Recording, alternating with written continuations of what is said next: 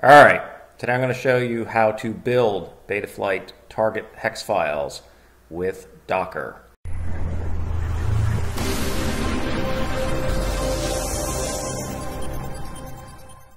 Okay, so before we go down this winding road, it's not really that difficult, but it is getting into the programming side a little bit, so it's a little bit involved if you're not into that. I do have the Betaflight 4.0 build 1075 F3 board performance edition hex files published on my repo now as well. So we did those for 3.5 and now 4.0 build 1075.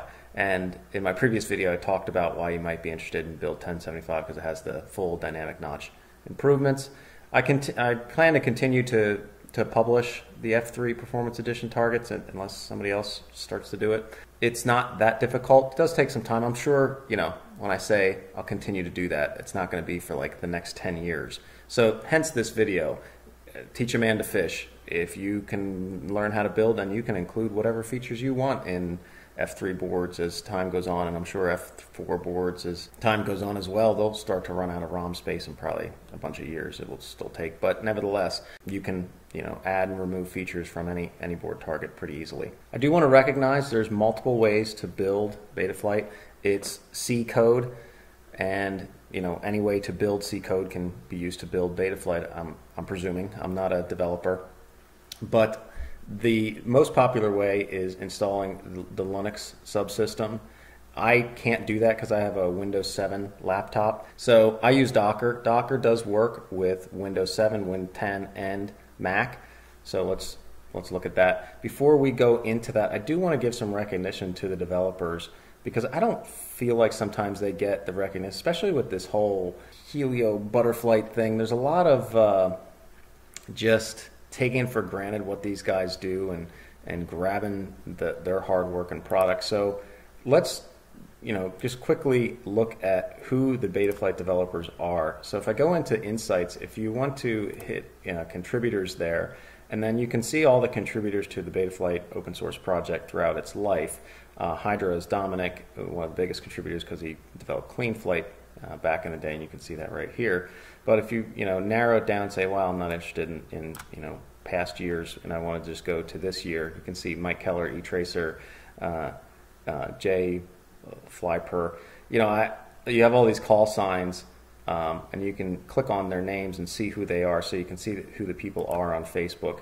We really need to appreciate these guys' efforts, because if they stop doing what they're doing, our firmware stops advancing. And I'm going to show you a couple things here, and I don't want to be recognized as some developer. I'm not. These core guys really make or break this open source project, and all the grabbing of their code and then saying how something else is better, that really demotivates them. Some of them, not all of them, but some of them. And we need to watch out for that, because if you demotivate these guys enough, everything's going to stop in development or slow down. So if you can, do show some appreciation for their work. If you go on to the Betaflight official group here, you can see the admins. These are developers or big contributors. This is eTracer, Diehertz, Bruce is on there, Dominic, Curtis is Codec. So a number of the guys, here's Mike Keller, so on and so forth. A number of the guys are in here is Dominic. I'm missing people, so I'm sorry if you're a major contributor here. I can't cover everybody's name because there's so many people, which is the awesome part about Betaflight. But when you're seeing them online, just do recognize that and show them some props.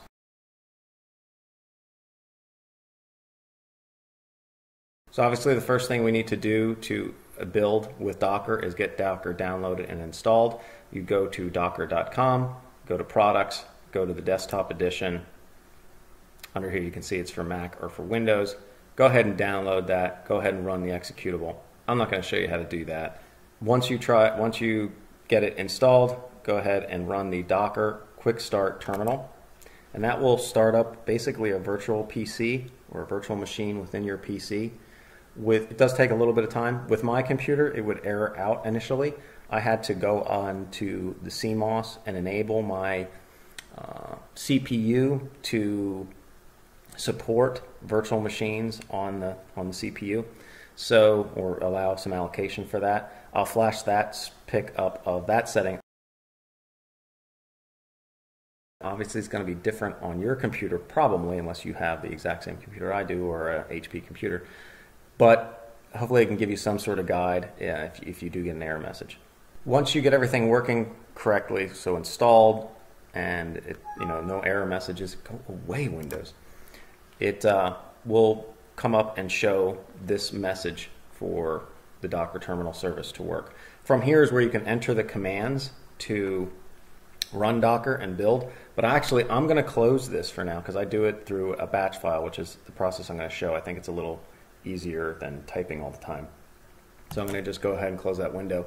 The reason I can do that is Docker stays running in the background. You'll see it when you go to shut down your computer. It will say, hey, there's this application that the virtual environment's still operating. It's supposed to, I think, log out, so maybe mine's not working perfectly correctly, but maybe in Win 10 it maybe would, or Apple. So in those environments, you may need to leave that Docker window up to run through the batch filer or whatnot. So just keep that variability in mind and look at this. But for my PC and for what I'm going to show here today, I can close that window and then I can just enable building through a batch file, and I have no issues. So the next application you're going to need is GitHub Desktop. And the developers are probably cringing, like, oh, you don't need that, just type it in the command line. And they're right. You can, if you're very familiar with GitHub, the video's probably not for you to begin with. But if you're not normal to building or not used to building, the GitHub Desktop basically gives you a graphical user interface to clone repos and see changes in the code, so on and so forth. So it's a handy tool. Download that. Get that installed as well. The next step after that is making a decision on how you want to access the Betaflight project. Do you want to fork it, which is basically make a copy that you will then have to keep up to date, which I'll show you how to do? Or do you just want to clone or copy? Basically, cloning means just copying down to your local PC. That's what this clone/download, that's why they're in the same button here, is. It's just copying it down. It's just a GitHub word is called clone. So do you want to just copy it down to your local PC and make the code edits? Or do you want to have a fork of it so that you can put your edits back in and kind of save them on the internet, and then you're not going to lose them? If you want the minimum amount of steps that you'll have to do to maintain the code, the best way is just to clone it down to your PC. So I'm going to show that first. So to clone it down, all you have to do is hit this copy link here. You should be able to hit this open in desktop, and then it should just open right in the GitHub Desktop, but it doesn't work that well for me sometimes, so I'm just going to go ahead and hit the copy link. I hit the button already, so I'm going to go up to I'm going to hit File up here. I'm going to hit Clone Repository. I'm going to click over to URL. I'm going to paste that link in here. Now, to do that, what we need is a directory on your C drive of where it's going to put that. If you look at the Docker instructions, they say that you really need to put it under your user folder. So, C users, your user login, and then I made a Git folder, and then I put it under here. So we're just going to put Spatchinser under there for my my GitHub repo. So I can put it directly under here. So I could just type this. I already have one at Betaflight, so I'll just type in this as class. Hit clone. That will copy it down to your computer, and then at that point you can edit the code direct.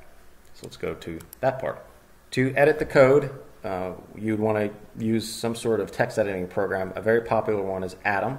So you go to this link, hit download Atom. It works for Windows. Not sure about Mac, but you can figure out some sort of Mac, or drop a comment for a text editor for Mac. Get that installed as well.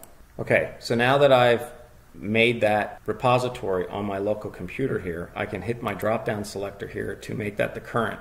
So that's going to show up as Betaflight as a repository. Let's just browse over to our C drive here. So under my C drive,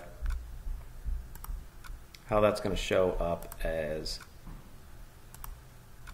this directory. See, I made the directory called class, and then under here is the Betaflight. It shows up as a repository name a little different because it's Betaflight. Click on that. From that point, here is the master and all the branches. So they have a maintenance branch for 3.4. So essentially, when the master was at where they're publishing 3.5, for example, they made a branch, basically copied the code into a side branch, and then they maintain that. Like that's how they have two parallel tracks of a maintenance edition for 3.5, but then still progress the master on 4.0, so on and so forth. You would hit fetch just to make sure it has the latest and greatest. And at that point, you can hit repository and hit open in Atom. Atom should open, and you can see class under there. And then now you're ready to start editing the source code. So I can go ahead and close the welcome in the GitHub for now. All the source code for the targets is down under main targets, and you can see all the different Betaflight targets, and then you can see this com pre h file. So those are the files that we will be editing. We're going to do that in the next video because it's involved in itself. For now, I'm going to jump back and talk about, obviously in the clone method here, when you want, as there's changes made to the master, or you could be clicking on any of these branches. So let's talk about that for a second. So the current code that's opened in Atom is based on which version you have selected in GitHub Desktop here. So if I click on 3.5x maintenance, that's actually switching the code right now that Atom has opened to be the 3.5 maintenance branch. So now if I go into here, this code has changed. It didn't. You don't see anything on. Well, you would if they're looking at a file that has changes between the two.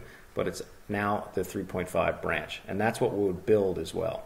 So this is important to recognize because based on what branch you have selected here, whether you have forked it and have your forked repository cloned to your PC, or you're cloning the Betaflight project direct, whatever branch you have selected here, master or any of the branches, that's what it's going to build when you refer to that directory, basically the directory where the files are stored. It switches them out, based on this drop-down selector. So you got to kind of pay attention to that. If you want to build a 3.5 branch, then you'd have to have 3.5 selected here. Say I wanted to build a 3.3 branch, I'd have to select 3.3 right there as well.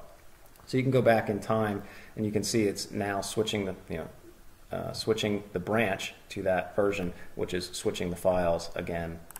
In this directory, for this example, for our classes, it's actually physically swapping those files right now.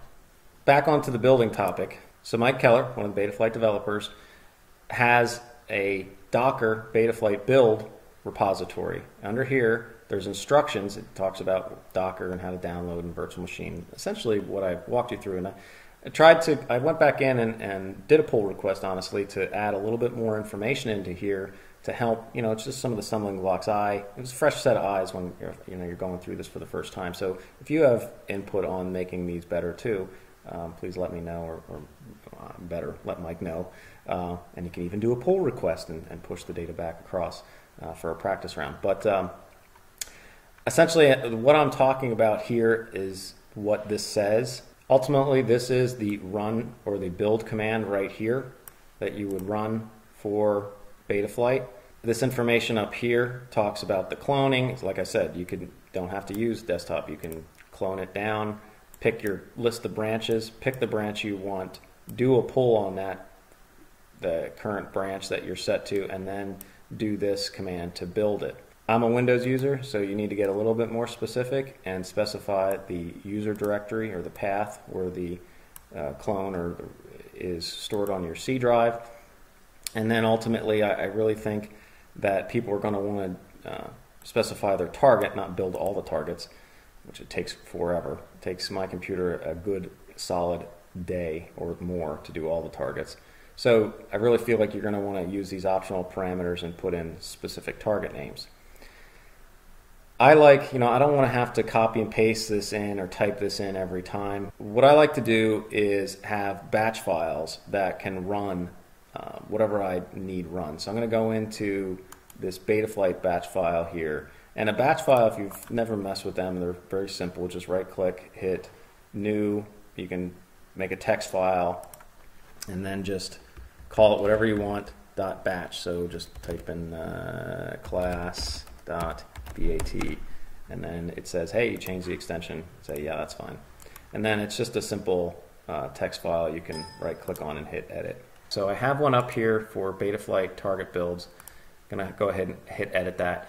So if you go to tiny.cc, I'll drop the link below, filter calc, there's a directory in there called building with Docker, and you can see all these beta, and I'm going to leave this there, and I change things over time, so you know what you see here might be slightly different, but you'll see what this is what I actually use to build stuff. So you can copy this, go grab this. Obviously you need to change this directory to wherever you have the Betaflight. So in this example it would be class here, and essentially what directory are we mimicking there? You can see we're mimicking class right here, and actually this isn't on the end, so it would be that. That essentially just sets a variable that is going to be used down here in this run code. These little colons here, or semicolons, I can't remember, are basically commenting out. So it's not, when it run the batch file, it's not looking at this line of code, it's not looking at this line of code, it's actually running this. So you can see I have different ones here that I can run. This one right here, let's just comment this out for now, and then let's enable this one. And in here, this is really, that's pretty simple. It's going to build the SP Racing F3 target. Well, how do you know which target name you want to build? Well, there's a couple, you can go into the Betaflight configurator and go look at the target names, or you can just go in here to doc or Atom and look, and here's the target names as well. Do note that some targets are under some other folders. So those target names, like for the SP Racing F3, for example, if I come down to here, you can see this also builds the Flip 32 F3 OSD is there as well. So you need to say, like, where I have a flip, we make that target. Why isn't there a Flip 32? It's buried. Essentially, the architecture of this board is the same or darn close to the SP Racing F3. So when you see that, you can see the architecture of certain boards are basically exactly the same as the other boards. So you put that name in there. I'm going to just leave it as it is, and I'm going to save that.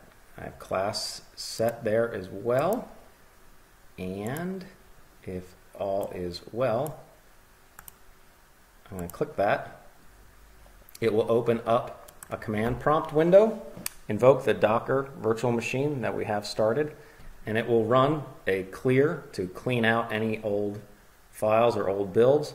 And then it will start the make command to start building the SP Racing F3 target. Now, which version of the Betaflight branch or code is it doing? Well, it's doing the 3.3.x maintenance edition. Once it's done building, it should pause here and should show you that it has created the HEX file in the object Betaflight or the object folder. If it comes up and you did make code edits to add in other features, and it has it basically didn't create a hex, it will have a percentage grid up here, and it will show you that it's over 100% for the flash ROM space, and then hence the problem. You can see that it was a Stack Overflow. It can't build it because it would take up, the build you're asking it to do would take up too much ROM space on the board, so it just doesn't even make the hex file. So that was really nice of them to code that in there.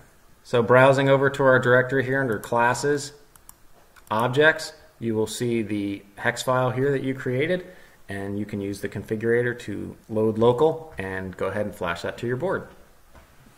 Okay, in the next video we'll talk about how to actually edit the text or the code in the configurator and add and remove features from specific targets. Thanks, and I hope this helped.